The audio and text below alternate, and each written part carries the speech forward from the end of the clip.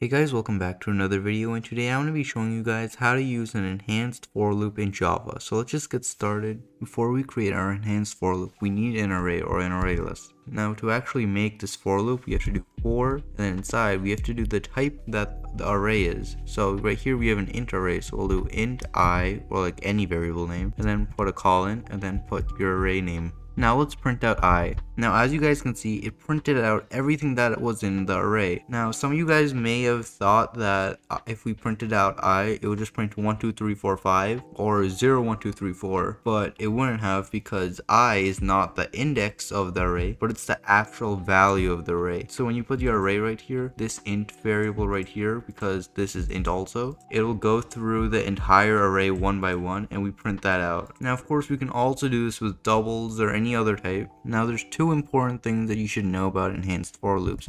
Number one, you can't change the array values in the array with this. So if we try to change this, like go I, if we like try to set I to a different number like 4 or something, that's like not gonna work. Like the array value isn't gonna actually change to 4. And if we try to do Ri equal to 4, that won't change everything to 4, because I is not the index, it's the actual value. So we'd be going 1 would set like 1 to 4, and then we'd set 3 to 4, and then we go 6, but there's no like 6, 0 1 2 3 4 5 6, like your index values. Like this doesn't make any sense. And number two, you can't do anything with the index because there's no index number here. If you're required to do something with the index, then you should just use a normal standard for loop. Okay, now adios.